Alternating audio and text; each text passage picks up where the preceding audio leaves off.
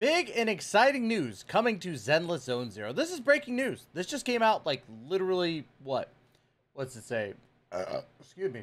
An hour ago, right?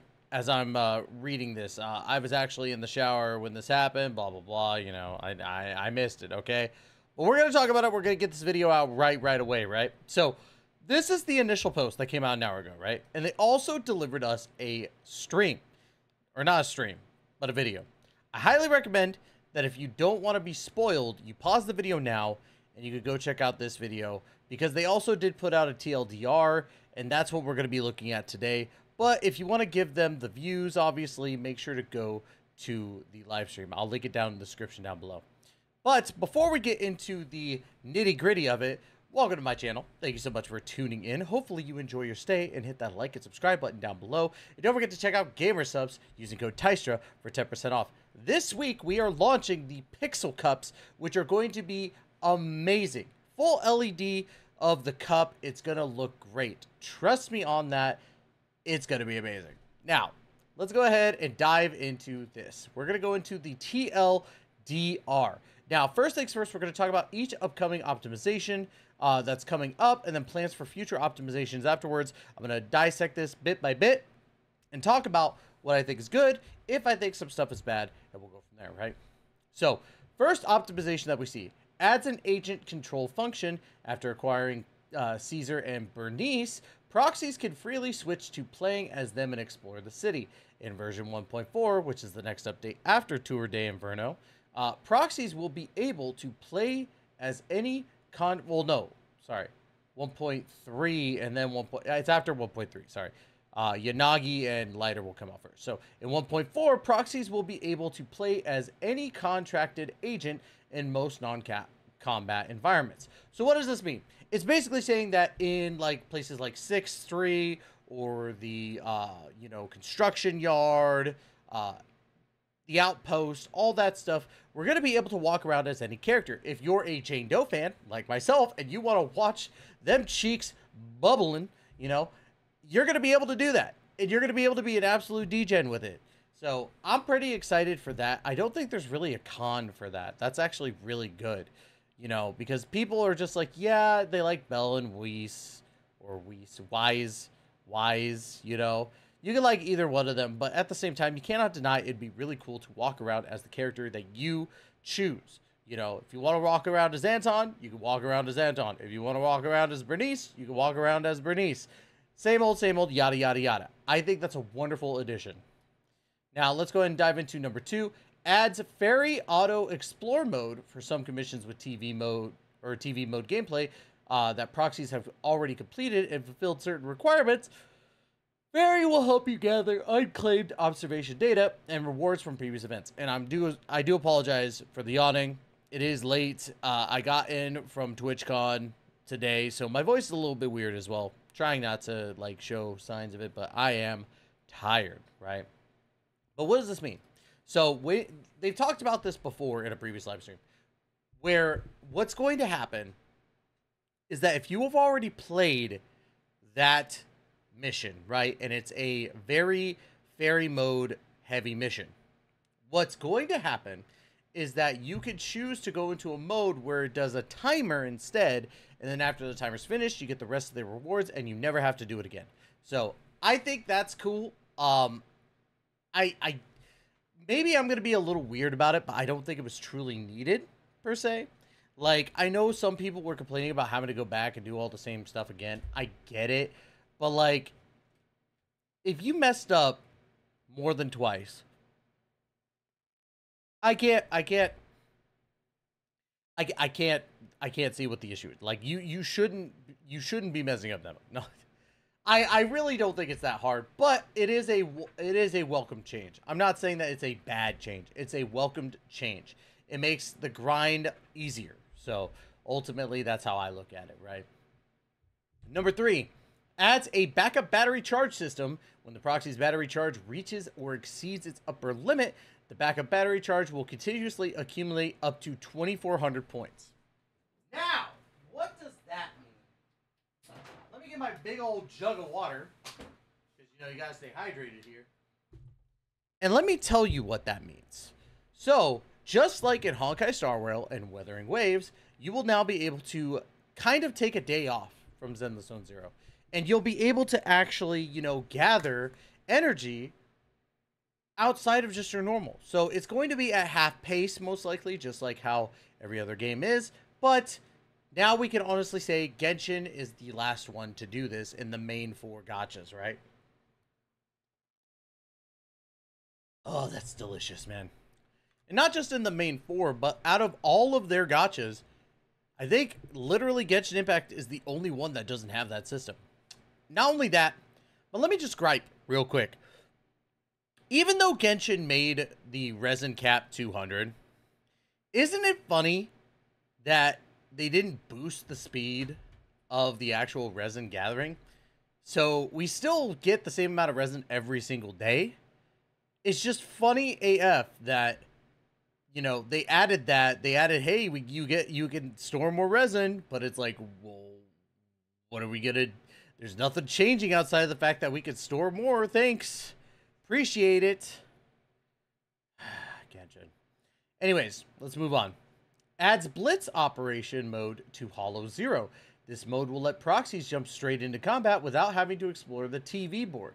Upon clearing the challenges, proxies can obtain investigation points to complete the weekly bounty commissions. Now, this basically says if you've already completed that Hollow Zero stage and you're trying to do the rest of like the missions for Hollow Zero, you could skip the TV mode, which thank God. I don't want to keep playing the TV mode in that, you know, and it might seem counterintuitive for me to be like, oh, I love this, but I don't love, you know, the one with the fairy helping you thing. And I could get that to a degree, but with Hollow Zero being harder than the actual regular missions, in my personal opinion, I think it's warranted not having to jump through hoops to go through the freaking Hollow Zero parts, because really it's just playing the same thing over and over again. The only thing is that going through Hollow Zero gets you the extra stuff on the side. So I'll still probably go through it, but it's only to get 100% of Hollow Zero done. But that's just me, right? So anyways, moving on. Number 5, adds new ways to obtain notorious hunt materials. Once a weekly reward limit is reached, proxies can spend battery charge to obtain more materials. Meanwhile, selectable core skill material chests will be available in the Outpost Logistics shop, where proxies can exchange for rewards needed, or materials needed. That's huge. So, from what I'm gathering with this, not only are we going to be able to beat the cap of 3 notorious hunts a week to get more of the materials that we need, which means that you could grind the character at whatever pace you choose at that point. From what I'm gathering here, core skill materials will actually be in Outpost Logistics shops, which means that you could buy them from doing Hollow Zero and Shenyu defense. So, again, a very welcome change. I don't think there's anything wrong with that one. I keep forgetting to do my notorious hunts. I didn't do them this week, or this last week, and the week prior. I need to get back on that grind, right? So, let's move on to number 6. In the upcoming version 1.2 main story, and important future storylines, the TV mode will be replaced with story stages as the major means of experience. This optimization will also be implemented in the main stories in future versions. What does that mean? Well, we won't be doing TVs in the main story. Zenless Zone Zero, I love you. The less time to do TVs, I guess, is the best, because honestly, that's a good change as well. When you're doing main story, I do feel that when you're doing the story, main story quest, right, that doing the TVs kind of takes away from it, and it just is boring. You're not paying attention to the actual story that's happening within the TVs, in my opinion. You're mainly focusing on when can I get this done. So, big win right there. Now, all those aside, let's go into planned optimizations for the future, right? So, number 1, we are currently exploring optimization options regarding the shared decibels when agents use ultimate skills in combat. We will also continue to optimize the logic of the enemy lock-on function and add more types of enemies with more varied combat animations. Excuse me. that comes off as like 3 different ones. It makes it seem like they're working on the decibels and the accumulation of decibels, which most likely to me feels like they're going to be boosting the amount of decibels you get through like switches and skills and stuff like that, which would be cool. I think that being able to use your ultimate more often is better than not. However, I don't want it to just be an ultimate off because I feel like that'll just be closer to Genshin. Because then I'll be like, oh, let me just use the ultimate of this character and then switch, and then this character and then switch, and then this character. It's gonna be a slippery slope. I think the game's overall difficulty level is perfectly fine the way it is. You need to have skill to beat the heavier stuff, but I don't want it to make it so that it's too easy to get the supers. You get what I mean? Like, I don't want this to be too easy, and then that way it just becomes like, oh, let me just fat guy in World of Warcraft, you know. Don't want that to happen, right? Now, new modes in Hollow Zero are currently under development. We will focus on combat diversity by introducing new changes to combat mechanics, and we will also add more enjoyable TV mode gameplay. I figured that was just assumed that was going to happen anyway. Am I crazy? Am I crazy for thinking that was just going to happen in the first place? Because I thought that there would be constant updates to Hollow Zero anyway. Same with Shinyu Defense. So that's nothing new. I think that's just kind of a meh. Like, I already knew that was going to happen. So, I don't know. More battle rank criteria will be added. Some combat stages will introduce new challenge targets beyond time limits. Huh. Okay, so more battle rank. Okay. An agent accompany mode will be added. Proxies will be able to hang out with their favorite agents in the city and interact with them. And we will also be continuously improving the models for some agents, like Miyabi, to provide proxies with an improved visual experience. So I think that's why Miyabi hasn't been launched yet. Now, for those who don't know, Miyabi has been in the game for a long, long time. Miyabi is basically the Ayaka of Zenless Zone Zero. She's been there since the beginning. Like, I played as her in beta test 2. So we've all been wondering what's been going on with Miyabi, and I think this is exactly why.